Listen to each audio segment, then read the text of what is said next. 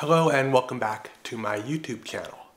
I was scrolling through Facebook the other day and I came across a post which I'm going to share with you on the screen now.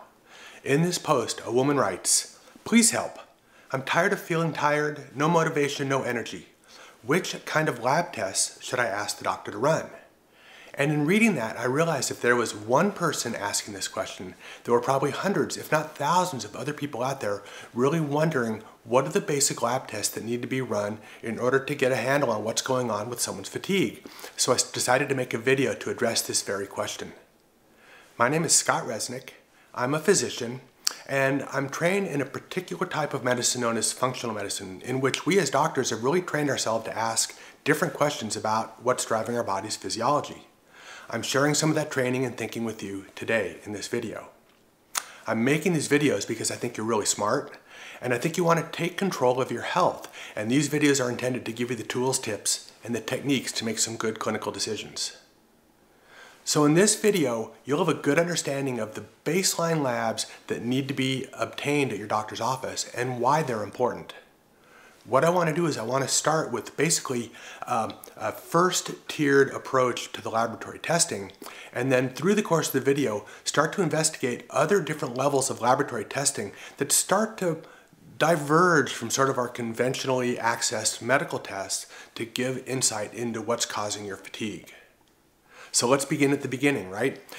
Probably the first basic studies that any doctor is going to test are known as a CBC and a CMP.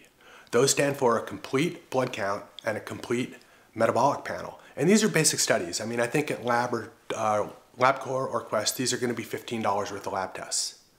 A CBC looks at different components of the cells in the blood. It looks at the white blood cell count, which is a good measure of whether there might be a covert infection in the body. It also looks at some markers that give some insight into our B vitamin status, namely a marker on that test known as an MCV. And finally, what a CBC with a differential does is it breaks down the distribution of the different immune cells in our body and gives us some insight as to whether your immune system is being attracted to a viral, bacterial, or maybe even a fungal process.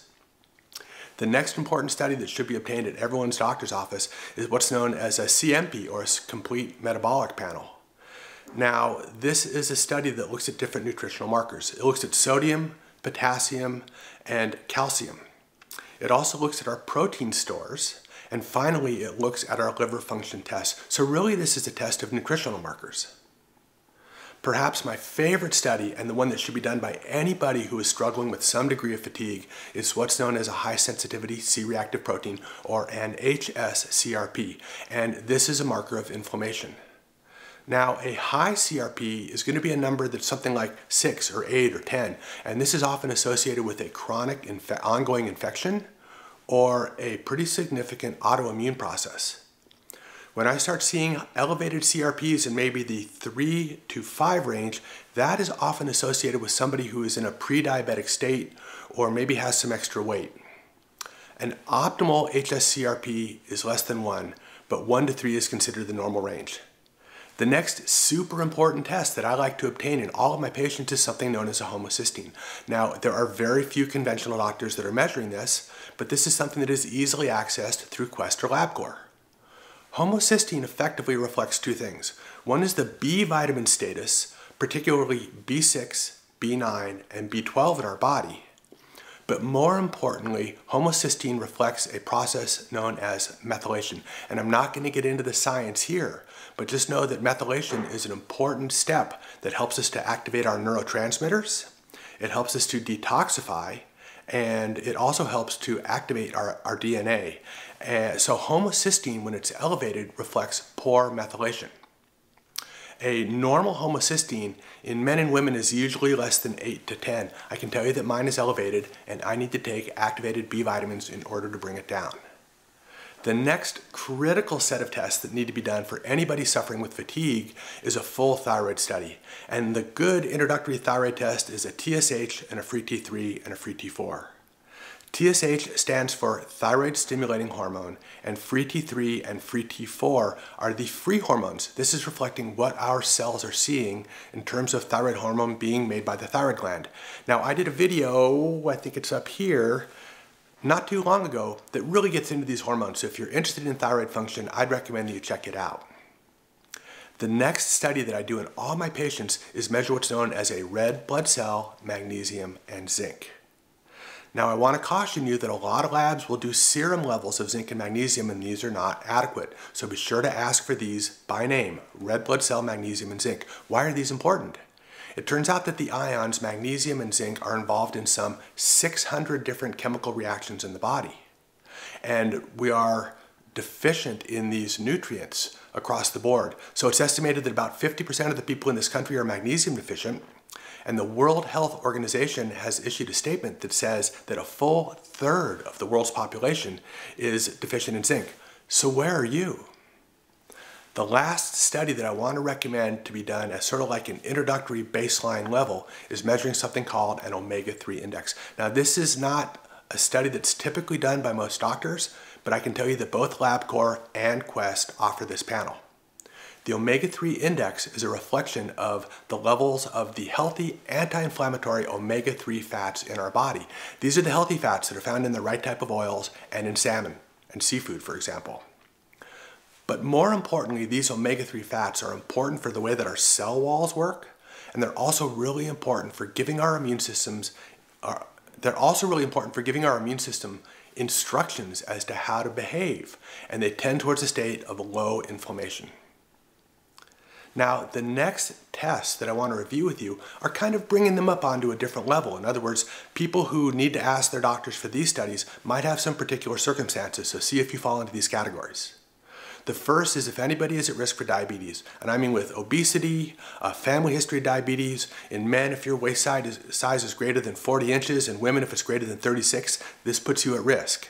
I'd recommend obtaining what's known as a hemoglobin A1C and a fasting insulin. This is going to give you and your doctor some great insight into how your body's working, your risk of diabetes, and how well your pancreas is working.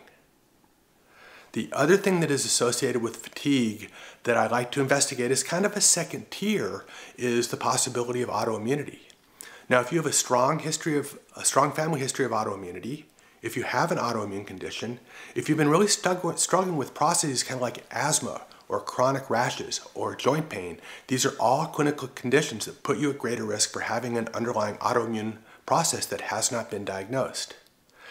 The two studies that are most beneficial for looking into the immune system are two tests. One is known as an ANA, which stands for anti-nuclear antibody, and the other is the rheumatoid factor. And those two studies, if they're negative, are going to be an umbrella set of studies that are going to cover the vast majority of autoimmune processes, with the exception of one.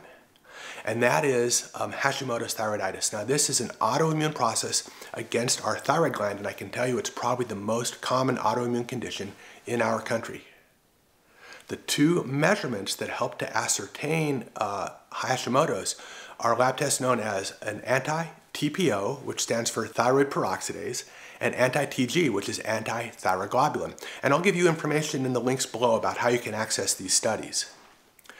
Now, the most important hormone that I believe we have in our body is cortisol, and cortisol levels can be measured over the course of a day. Now, I can tell you that Quest Labs does order a panel in which they check salivary cortisol 4 times over the course of the day, but it's a bear trying to track this lab down, and it's really possible that your doctor's not going to want to do that. But it's so important. Cortisol is the hormone that directs all of the other hormones, and I've said it before and I'll say it again, that cortisol is king. So know your cortisol, because if you are in a relatively hypocortisol or low cortisol state over the course of the day, that's the primary cause of your fatigue.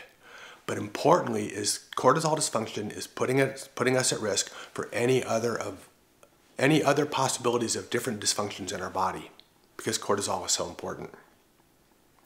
Now, assuming all of this stuff is normal and you still haven't figured out what's driving your fatigue, depending on where you live, you might consider asking your doctor to look into Lyme studies. And there are some parts of the country in which there's a higher prevalence of the ticks that carry Lyme disease. So if you're in the Northeast, Connecticut, Maryland, Pennsylvania, you might consider asking your doctor to do a Lyme screen. And the other infectious cause that I see as being associated with some fatigue is something known as chronic EBV, which is Epstein-Barr virus. Now, this is the virus that causes mononucleosis. And I can tell you, if you go to your doctor and say, check me to see if I've got chronic mono, they're not going to do the right test. The study that tells us if we have a chronic and active mono in our body is what's known as an early antigen EBV or EA-EBV. Moving on with other categories of conditions that you might consider as sort of a second tier, also consider if there might be some food sensitivities that are contributing to your fatigue. I can tell you without doing a fancy antibody study that the 4 most common foods that I see associated with contributing to fatigue are dairy, eggs, gluten, and corn. So if you find that you're consuming any of these foods regularly, do something simple and just take them out of your diet for a couple of weeks and see how you feel. I've seen any number of patients improve dramatically by taking these foods out of their diet. And lastly, I want you to consider environmental toxins. So if you work in an industrial environment, if you're on a well, you might consider having your doctor do some laboratory tests to see if you've been exposed to lead, mercury, arsenic, or cadmium. Again, these are easily obtained tests through a conventional lab. And the last thing that can be contributing to fatigue is a dysfunction in the bowel. Now this is a slightly more difficult thing to consider, because in the bowel we can have autoimmune processes like Crohn's disease or ulcerative colitis. But we can also have imbalances and overgrowth of parasites and yeast and bacteria. But this is a little beyond the scope of this video. What I'm trying to do is to give you the test that you should ask of your doctor today to really begin to get on the road to health. Now, if this interests you and a different style of thinking about your health is something that compels you, I would encourage you to look into my website at scottresnickmd.com. Now, this website is really dedicated to fatigue, and what it does is it introduces a different style of thinking about how we should be addressing our health. On this website is a free ebook that I'm really proud of. It's not too long, it's nicely illustrated, but it's going to give you some different perspectives to look at your health with a different set of eyes. Because when we start to examine our health from different perspectives, we begin to get better. In order to make things a little easier for you, I've actually listed the different tests that I've recommended in this video, along with the different tiers in the description part of the video. Some of these tests are accessible by going to independent labs and just buying these tests online and learning about yourself. And over the course of time, I'm going to make more and more videos that teach you how to interpret these tests and to really begin to get well. Once again, my name is Scott Resnick. I am making these videos for you because I know you're really smart, I know you want good information, and I know together we can collectively move into a new period of medicine where you, the patient, the healthcare consumer, are more well educated and contribute more to your healthcare decisions. I'm optimistic that we can do it. And of course, this is a YouTube video, so I think I'm obligated to say, be sure to like, comment, subscribe, let me know what's on your mind and what you think about this, if this has been helpful. Check out my website at scottresnickmd.com, and I will see you in another video. Take care.